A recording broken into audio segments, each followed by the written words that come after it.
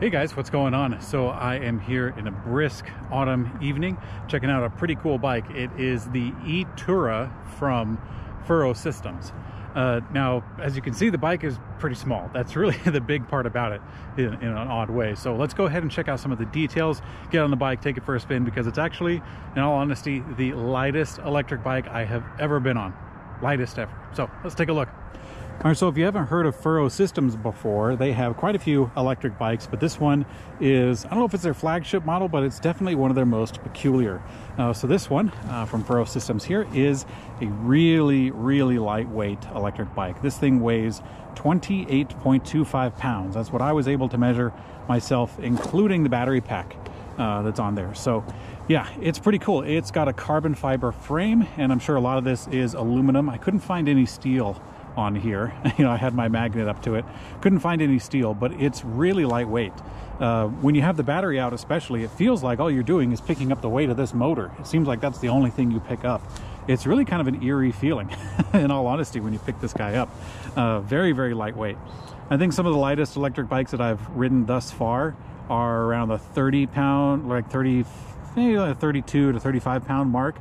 There's not a whole lot that break that without getting into a scooter or a skateboard or something like that, but this one does. So I definitely would not call this a full-size bike. I think that's very obvious. This thing is diminutive. That's the word I would use to describe this. Minuscule, perhaps.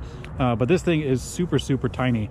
And it might not seem all that tiny by itself, but when you see someone standing next to it, especially when you see somebody riding it, it looks really, really tiny. It feels that way too. I gotta say, when you're riding the bike, it definitely has a peculiar way of riding. A lot of your weight, or a lot of the total weight, is way up high because that's the weight of the rider. But let's go ahead and talk about some of the details, and then we'll get into the ride characteristics. So the bike is pretty simple as well, and that's how they keep the weight down on it. So what you got right down here is a set of cantilever brakes. These are just some regular pad brakes that you're more or less comfortable with, or sorry, familiar with from bikes from the past that you may have used. Not terribly common on electric bikes, because generally you want to have a nice set of disc brakes for an electric bike because they are heavy bicycles and because they go fast. Now, in this case, the bike is electronically speed limited. Right now, this is a European setting. I believe it's capped at 25 kilometers per hour, so it doesn't go terribly fast, which is actually a good thing for these brakes. But on the other end of that, this is a lightweight bicycle. So with both of those things accounted for, you can actually get away with some rim brakes, and it's not that big of a thing. It's still fairly safe, still stops pretty well because you're not going really far on a heavy bicycle. So that's actually a pretty cool thing. So the tires on this guy are a 14-inch, which is pretty small, one of the smaller tires before you go with just like a stoker wheel for a kid's bike. So it's a 14-inch diameter by 1.75 for the tire width, so fairly good width, which adds, you know, the most important aspect of comfort to this ride, because as you can see, there's no suspension on the bike other than the fact that you got a little bit of wide tires, and the bicycle itself puts a lot of the it has like a lot of joints to it. You know, it feels a little flexy. You know, you got a joint here, joint here, joint there, joint there. Normally that's not really a big thing for a lot of folding bikes. Folding bikes definitely have their own peculiar way of handling, but this one is a little bit magnified because it's a lightweight bike and because a lot of these points are really, really low to the ground. And as you can see, when you back up, the bicycle itself is not but what, maybe like 18 inches, 2 feet off the ground or something like that. The rest of it is all extended up on those long poles. So because of that, you do get, I guess you could describe it as a little bit of suspension with it, but more or less it's just kind of a squirrely feeling when you're steering. So yeah, this is also a nice carbon fiber fork that you have up front that's holding this on, and a little tiny fender up in the front. A very, you know, humorous accessory to add onto there. It's nice, you know, they're kind of thinking of you when they put that thing on. Doesn't extend into the front, doesn't have like a little mud flap, but that's okay because it keeps everything nice and light. So this is a nice little light to go on the front. Has a little blinking operation. When you press it down, blinks a little slower or steady. This has its own battery inside of here. So that's kind of neat that it's not connected to everything, in the sense that you don't have a lot of cables coming out. Of course, you do have to replace the battery from time to time, so I think you're accustomed to that. So coming up here, this is, of course, the stem. It does telescope. So let's go ahead and open this up. Yeah. So this is the lowest position that it can get into. And actually, if you put the seat down as well, we'll go ahead and open this one up, kind of lower the seat to something a little more realistic. You don't want the seat post too far down. There we go. And check that out. This is actually a small bike. So provided somebody has a little bit longer arms, not longer than normal, but just long enough arms, this actually could be a cool bike for someone who is short, for a little person. And nope, that's not really a joke, because when I worked at a bike shop, we had little folks come in and they say, do you have a bike for us? And a lot of times it'd be tough. It'd be tough to find that, but this would actually be a pretty cool option. I definitely want them to try it out, see what they think, if they like it, if it fits their needs or not. But yeah, anyways, that telescoping stem is kind of neat, kind of a folding bike standard. It doesn't go up terribly high without getting caught onto the cabling here, because the cabling does kind of give it its own little realistic cap to what it can go up to. Let's see what we can reach and still be able to steer. Something about there. Still got to be able to steer the thing. I guess it all comes with it. So that's about a realistic max for what you get right there. The seat can actually go up a lot higher than that. So let's go ahead and check out the seat. Let me go to this side of the bike. We'll hold it up here, kind of brace it. Open up the seat. Where's the minimum? Minimum is about, whoop, lost it. Minimum is about right there. So yeah, let's take a look at that. Yeah, that would be, that's really high, really high for somebody to be riding on. And as you can see, the seat is about parallel with the handlebars. So in that position, the rider weight would be forward if you extended these both all the way. But of course, this is really just a fun exercise. It's not really intended to be all that big. You know, it's more or less an average size. It's kind of what they made it for. So continuing on with the mechanical specifications. The handlebars have a little bit tiny back sweep to them. They do kind of bend just a little bit, ever so slightly, to come back and meet you. And the grips are pretty cool. They have this ergonomic edge. I actually think the grips are one of the neatest parts about the look of the bike, because it's definitely small and everything like that. And the grips are kind of like an added little thing to make it a little bit spacey, which is, you know, pretty cool thing. Coming up to the brakes, of course, these are levers. They don't have a electronic disconnect for the motor. I guess that's fine, because like I said, you're not going to be going terribly fast on a bike like this. But one thing that is kind of cool, they have an integrated bell along with the brake levers. So that's pretty neat. I like that when they tuck that in there. That way it's not comprising a whole lot of space on the handlebars, which is good because you don't have a whole lot of space to begin with. The display is actually really tiny. We'll get to that with the electric system. Of course, here's our government mandated reflector that we have on the front. And this is actually a module for the electric system as well. We'll cover that in a little bit. This is pretty neat. Stay tuned. So there's a fairly low standover height with the frame right here. Like I said, this can't be much more than, what's that, like maybe like 16 inches or so off the ground, which is not terribly high. A lot of folks could get in and get on this thing. Now, despite the small size of the entirety of the bike, it has a regular size crank, a 170 millimeter crank with a regular size of pedal that actually does have a folding aspect to it as a folding bike. So the pedals actually are kind of a funny comparison, because the pedals and the cranks look fine and then everything else is so small. So yeah, this is the seat post tube, and it actually has a teardrop shape to it. Let's go ahead and pull that out to show you what I mean. So most seat post tubes are a circle. This little guy is a teardrop shape. So I have not seen that on an electric bicycle before. I presume that this is actually kind of an aerodynamic thing that you might see on a race bike. Really interesting choice to put it onto a folding bike. I presume that it's because of its lightweight that perhaps they make this seat post tube for a lightweight application, and that's really kind of the goal with this bike, is to make it really lightweight. So yeah, in this area, I'm quite sure comprises the controller for the brains of the operation electrically. And coming back into here, this of course is also a carbon fiber coming into a mirrored set for the brakes and also the tires and the rims here. You don't have a hub motor in the back because the hub motor's up in the front, so not a lot of weight there.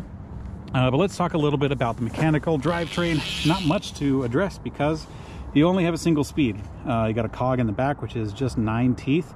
And then up in the front, you got 48 teeth up in the front. So yeah, that's about it.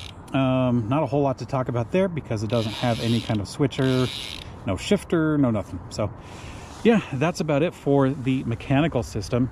Why don't I show you the electric system, and then I'll show you how it works when it's folded up. So we talked a little bit about the motor weight, and I talked about the weight of it, but in reality, it's not the biggest, heaviest motor out there. This is a 250 watt geared hub motor, and it's up in the front of the bike. And I think that that's all right because, like I said, the usage and application of this bike is not terribly intensive. And also you have the battery weight in the back of the bike over there. So the battery, let me go ahead and show you how this guy comes off. This is a 36 volt, 8.7 amp hour battery, and it does have a key. So this is a unique key inside of this little covered spot. Go ahead and open this up, put the key inside, then rotate the key to unlock the battery, and then go ahead and pull it up. So, all right, this is the battery. So this little guy back here is actually a light system, but the battery actually has these two little pins that you see right down there that connect to the main controller, and that's it. This is what you carry with you. So let's go ahead and put this back on here. We'll slide it into position, really easy. Got that handle on there, which is nice, and then we'll lock it so it stays in. I don't want to hit this with my feet when I'm riding, which is actually kind of a thing, because if you got big clown shoes like me, then your heels are liable to hit this, but luckily it does come out. I have seen it before where the key is required to be in the battery, and depending on how they design the bike, it can kind of be a pain. In this case, it's nice that the battery can come out. Also, because you don't really want your keys dangling down here. If you got house keys and everything, I'd be afraid of losing a key fob for my car, because by golly, those little key fobs are a lot more expensive to replace than just a simple key. Anyways, I'm kind of getting distracted. So with the electric system, it is a cadence-based pedal assist system. Talked a little bit about that battery right there, about the capacity of it. It's not terribly big. 36 volt is somewhat common, but the smaller amp hours mean that it's not going to go nearly as far as something with double the capacity or so. But you're still going to get a fair amount of distance out of this, especially because it's cadence-based pedal assist only. It doesn't have a throttle option, and I'm sure they do that intentionally. This is a class 1 electric bike, so it is, I guess, benefits from all the legal protections that an electric bike possibly could. So here is the 12 magnet pedal assist sensor, just right there, so it's actually pretty easy to get to. You might think that it will get gunked up or something, but since these are magnets, that's really not going to affect anything. Besides, got a little fender to protect you too. So let's go ahead and show you how to use the display. So we have the bike turned on the key system here. So let's go ahead and use the display. So we'll turn it on by pressing this little orange button on the tippy top there. And this is the display. It's super tiny, really integrated. I actually like simple displays. It tells you your speed. Right now it's set for kilometers. And also your odometer there, your battery level on the bottom left. Pedal assist is on the top left. And you can hit the down arrow and turn it off if you wish. Or you can press the up arrow to go from 1, 2, 3, 4, or all the way up to level 5. And we'll take that for a spin in a little bit and show you what it's like. Let's go ahead and press the M button, and that will cycle through the metrics down there. So that looks like your kilometers per hour, and then like a little display to show your average speed and max speed that it's been cataloging. And you can reset those things when you like.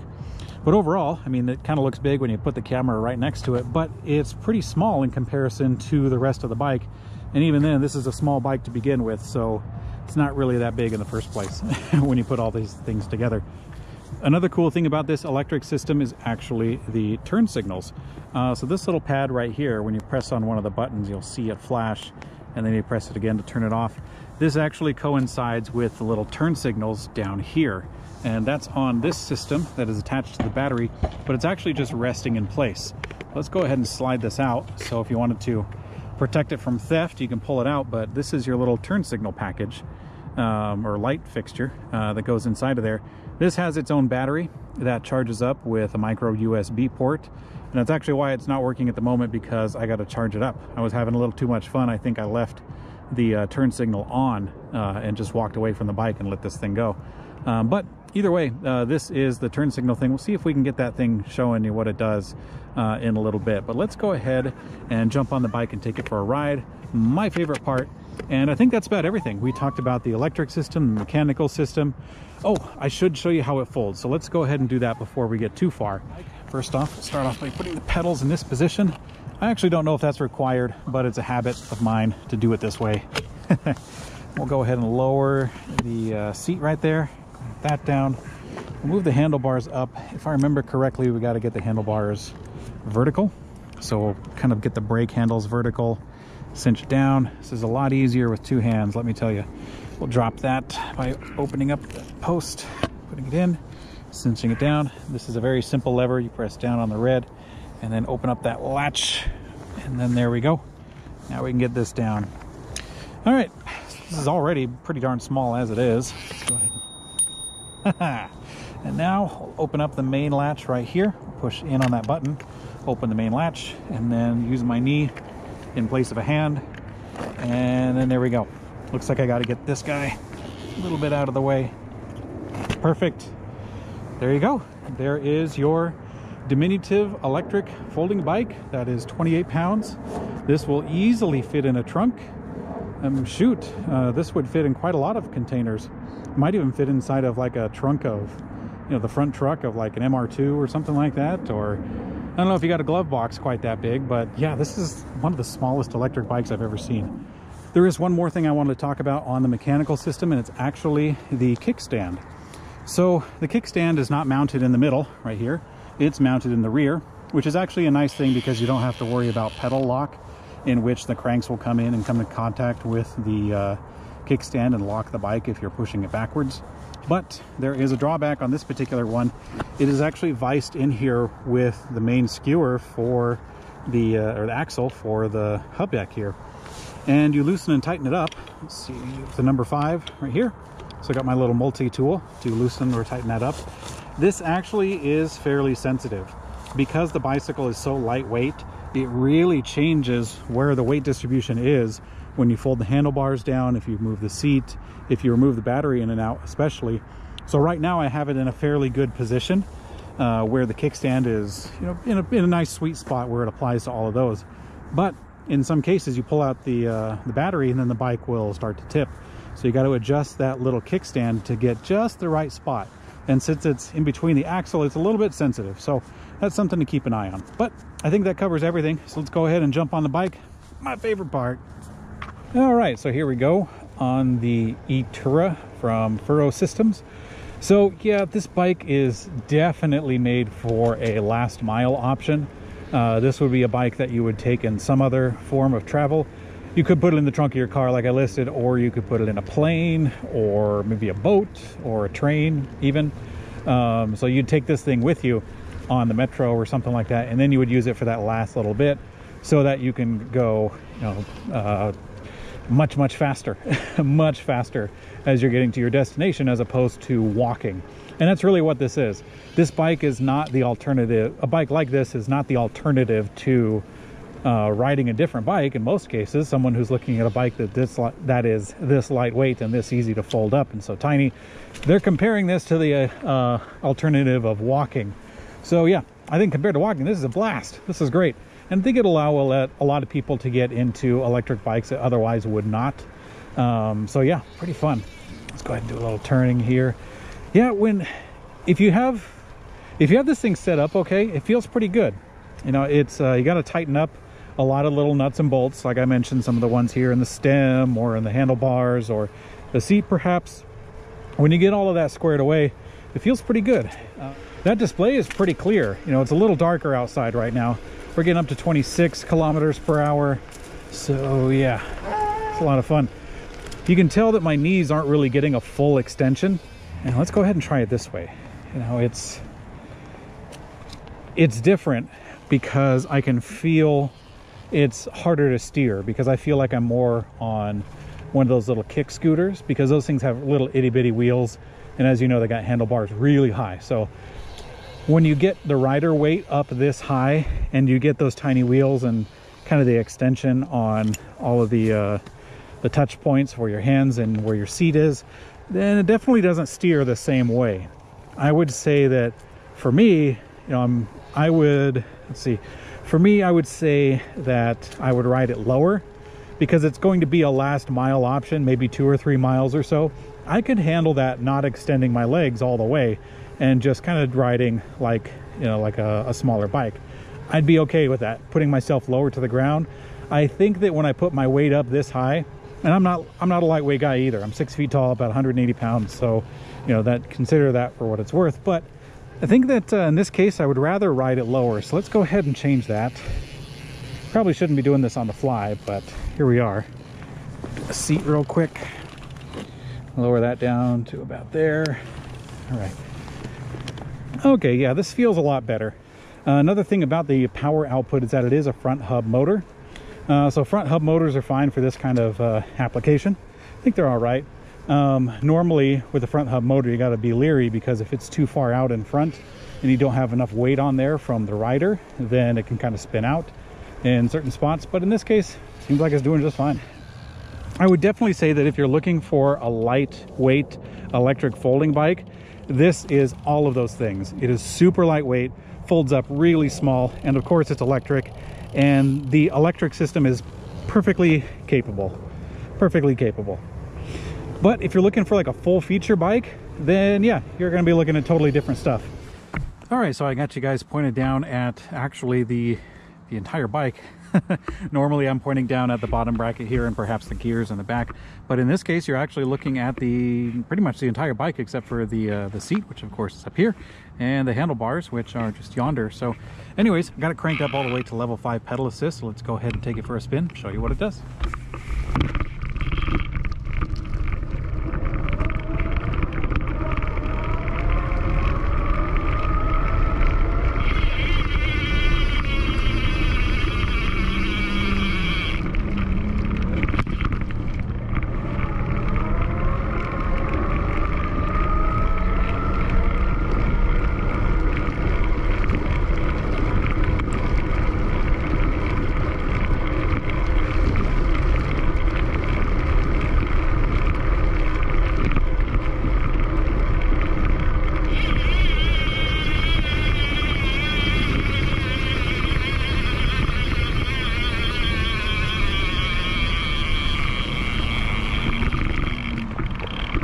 Okay, that's fun stuff.